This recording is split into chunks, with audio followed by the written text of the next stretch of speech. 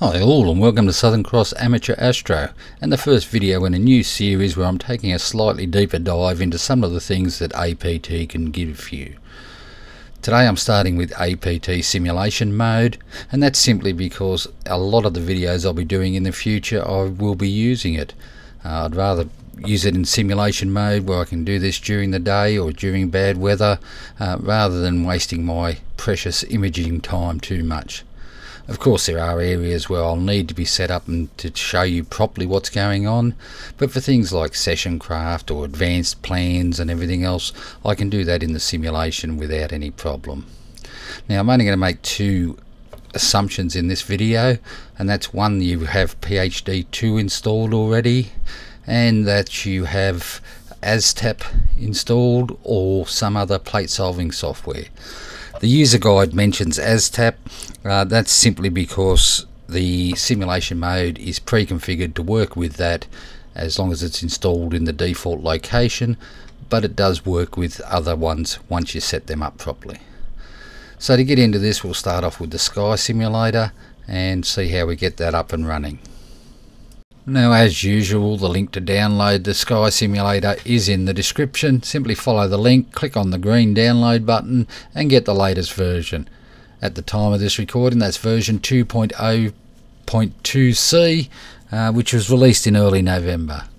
So once you've downloaded it, simply browse to wherever you have it located and double click on the file. And that will launch the install.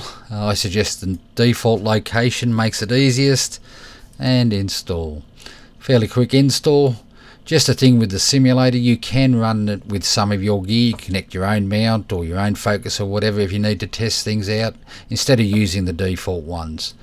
I don't need to view any of the text files, but I am going to launch it for now, so just click finish to launch, and this is what you get. Now I'm not going to actually run it at the moment, but I am going to configure it to work as if it's some of my gear. I'm going to set it up to match my telescope focal length and size and the camera I'm using, which is a ASI 294mm. So for that, the pixel size, I run this in bin 2 mode, so I get a pixel of 4144 for the width. Next you want to click on this little calculator here, and this sets everything right up. So my focal length I use is 560. That's generally what I use. Pixel size for this in bin 2 is 4.63. Click on OK, and the image height for mine is 2822 pixels in height. So OK, and that just changes some of the settings it needs. Now I'm not going to actually run this right now, you don't need to, but I will be coming back to it and starting it once I have APT connected. So for now I'm just going to stop this. We're going over now to set up PhD 2 as a simulation, so let's go over to that. So I'm just going to minimize this down out of the way and then launch PhD 2. Now what you need to do is create a totally new profile. So go to connect, manage profiles, new using wizard.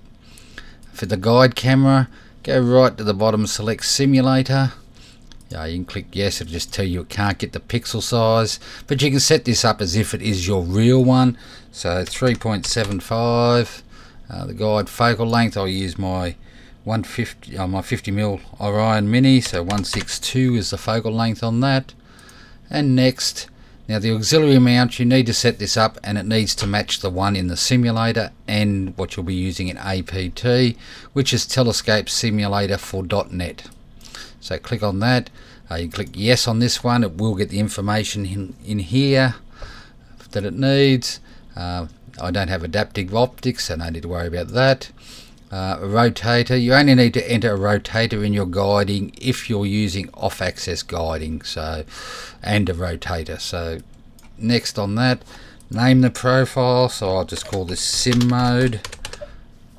Build a dark library, you have to do that, and I'll hit auto restore calibration and finish, and then it'll want to create its dark library. I'm going to create a small one and start. Now, an important thing with PHD2 is once you've finished using it in simulation mode, be sure to go back into it and reset it to your normal profile.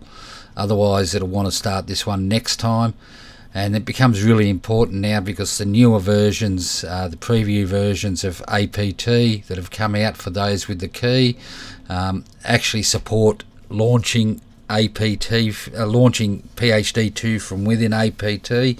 So if you do that, you may not even know you've got the simulation running. So, and it won't help your imaging, believe me. So Dark Live is built, okay, and you see that's all set up and running. I'll show you a little later to make sure it's working right, but that's all we need to do. So that's PHD2 done, and next we'll move into configuring APT. Okay, so I'll just get rid of PHD2 here and simply double click on the simulation profile, and away it goes. You'll hear it connecting to various bits and pieces, and this is what you get the first time you start it, a nice bright white screen. For those of you who have purchased a key, 4.32 is available for you. I'm going to ignore it for now because I'll be installing it later. Get rid of focus craft for now. And the first thing I'm going to do, the very first thing, is go into APT settings, make it so the next time I start this it's not a bright white, and make it grey. Setting your location could be a good idea here. Southern Hemisphere. I'll just change the default one here to not home, because that's what I'll be using in here. I'm minus 36 or thereabouts, and 150 east. Elevation's about 25. Time zone is plus 10, and I like a offset twilight of about 20. Now I like to export both my time and coordinates and show location. While you're in here, you might want to make sure your scope and focuser are set to auto connect, along with the filter wheel if you use one. Planetarium if you use one. I use Stellarium. Even if it's not running, it doesn't really matter because it won't actually do anything. It'll just give you error messages telling you it can't connect. So click on OK there. Now the next part you might want to do is set up down here in your object calculator to match your scope. I've said before 560, and scope diameter is actually 102. That's fine there. Next I'm actually going to disconnect the camera because I don't think I can get into settings through there. Yes, and then hold down shift and click connect, and here I get to choose the camera. You want the ASCOM one for this, and click OK. And mine's doing, I don't know what's going on lately, but mine's been hiding my screens underneath. I don't know why. For the camera you want to select Sky Simulator, then go into properties, and you want to set this up to match your gear as well. So I set this up 4.63 there. Now you can set it up so it actually works a little bit better. I'm going to have my sky glows not going to be so bad. I'll set that up at 2, and the read noise I'm going to set up at 1.5, just because I'm only testing, I don't need to. In the install guide for this on the website for the simulator, it does tell you need to go through and select your image. It's installed by default into your documents directory, and it's already set up to use that anyway, so you don't really need to. Allow gain settings, turn that on so you can set the gain for it, which would be good, and just click OK, and then OK to reconnect the camera. So the camera's done. As you can see, it's readjusted my settings here to be the right size. Hit a recalc, you'll get all my details down the bottom here. So that's all good there. Next one is going to your gear tab, settings. I don't know if this will work or not. I don't know if it's hiding it either. No, it's not. So it doesn't work. So disconnect the scope, shift connect. Of course you want the same one again, the telescopesimulator.net. Now in the properties for that, okay, that's okay. Oh, it wasn't the telescope I wanted to work with anyway. Don't worry, my brain's gone there. Okay, that's what I get for doing this at 2:30 in the morning. I don't have a rotator, so I don't need to worry about that, but I do have the filter wheel connected. So connect your filter wheel, go to settings. Now what you need to do here is, this one I've played with it before, so it's set up at setting, but generally this comes up as a default of 4 slots, but APT is set up to use 7, so it's changed that to 7 and clicks OK. That's so that you can work with the LRGB and the SHO filters. Otherwise you can only use the L and SHO, because RGB's on 5, 6, 7. So your wheel will play up if you get to that point. Now the other thing you may want to set while you're in here is, if you're planning on using this to try meridian flips and test things like that, your meridian flip settings, you might want to go into session craft, and in the settings there, change the flip movement duration to 1 second. Because this is only a simulated mount, it doesn't take it very long to move. You leave it at 15 seconds, your flip will fail. I can tell you that one now. So I'm just leaving that at the moment. I'm not going to set that up. Next, go back to your gear tab and into point craft. And here you can go into the settings. As you can see, it's got some set up by default. Plate solve 2 isn't there, so I'm going to change that to where it is for me. I've got it installed there. Okay, plate solve 3 I have installed in the same sort of place. Click OK, and all sky plate solvers in the right place. Then you can pick which one you like. I go near solving. Because this is a simulator, you can go a lot slower. I recommend a few seconds anyway, but you can go definitely much lower. And default gain, I'll set that at 100.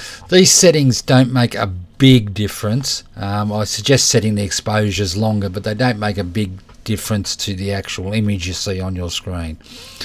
So click OK, and that's it done for what's the other one? Yeah, near solving. Okay, so that's done for that. Now technically I should be able to go anywhere and make anything work. So what I'm going to do is, for go to, I need to get before I do anything like that, what I might actually do is quit out of APT for now. So that's done, and I might actually start the simulator running. So start the simulator, so it gets all the simulators going, and restart simulation mode. Get that going again. So now I should be able to do, pardon me, I'm getting tired. So now I should be able to get it all running. So the first thing I'm going to do is go to my gear. As you see, everything's connected now properly. I should be able to go to my RGB filters. Yes, that's fine. Go back to L for now. And in my scope, I'm going to shift click on go to, and I'm going to move to the equator. And that'll take a few seconds here. And once that's done, APT is going to connect to PhD2, and it will start automatically doing the calibration for PhD2, which I haven't done yet. So away that goes. While it's doing this, under camera settings in here, have I changed them? No, I haven't. So you increase the number of stars. I take it up to about 30.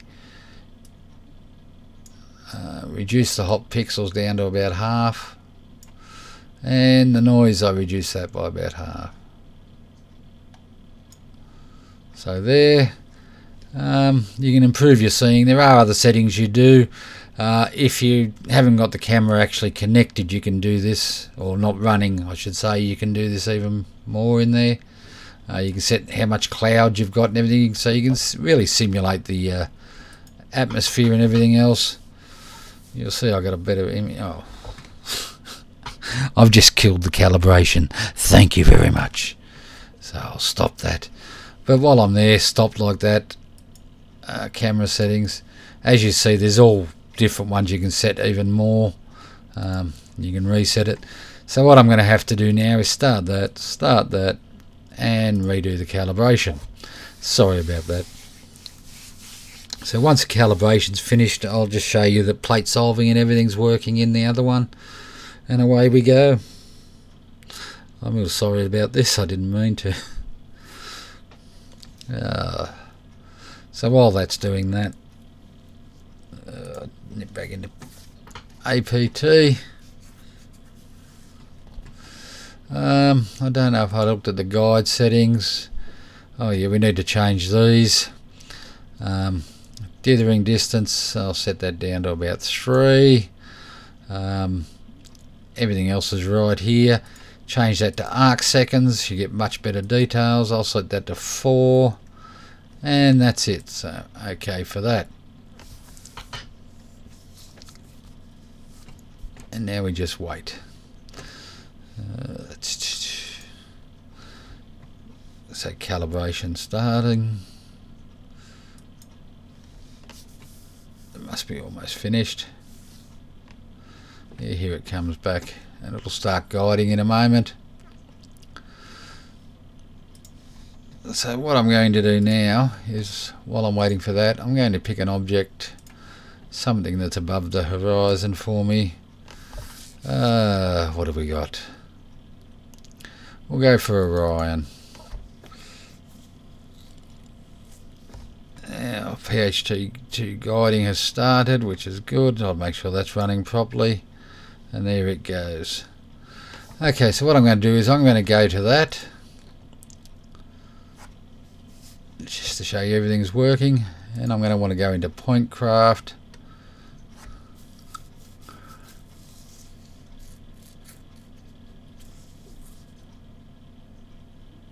Okay, escape position. I'm just going to run this on auto. It's imaging on auto. Now if I've set everything up right, it should plate solve without an issue. Solving. Bingo, 1 second. Objects. Okay. Go to ++.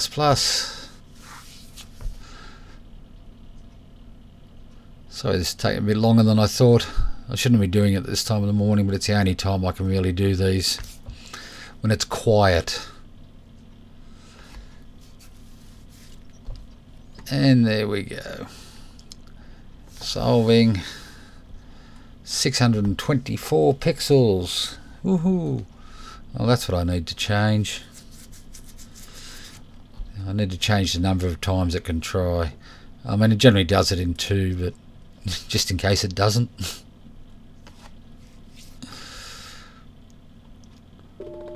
There you go. 2 pixels. I'm just going to go in the settings. I'm going to change that to 5.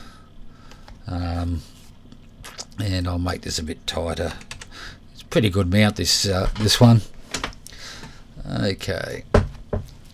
And that's it. So as you see, it plate solves and everything else. It moves your mount round. So it's all set up for testing later on. So that's all I need to do. And I think that'll finish this one for now. Just make sure you get everything set up and it matches in everything you're doing. It is now 2:37 in the morning here. I think I'll call this one quits. Thank you everyone if you've stayed this long, and clear skies, and I'll talk to you next time. Take care all.